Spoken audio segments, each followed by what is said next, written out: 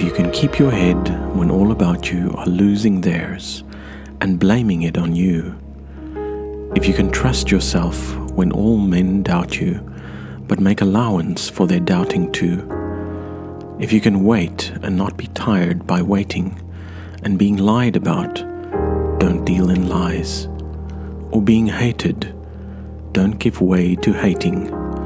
and yet don't look too good, nor talk too wise. If you can dream and not make dreams your master, if you can think and not make thoughts your aim, if you can meet with triumph and disaster and treat those two impostors just the same, if you can bear to hear the truth you've spoken,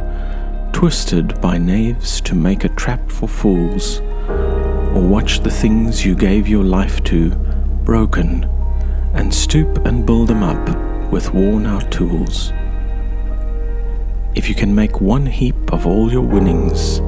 and risk it in one turn of pitch and toss, and lose,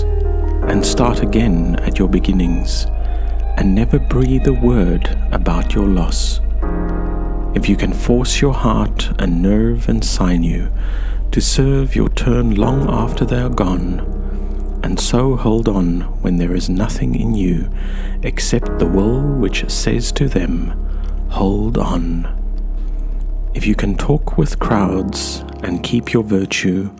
or walk with kings, nor lose the common touch,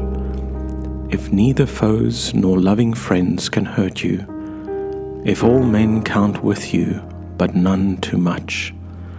if you can fill the unforgiving minute with 60 seconds worth of distance run,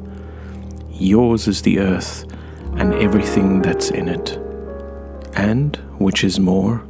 you'll be a man, my son.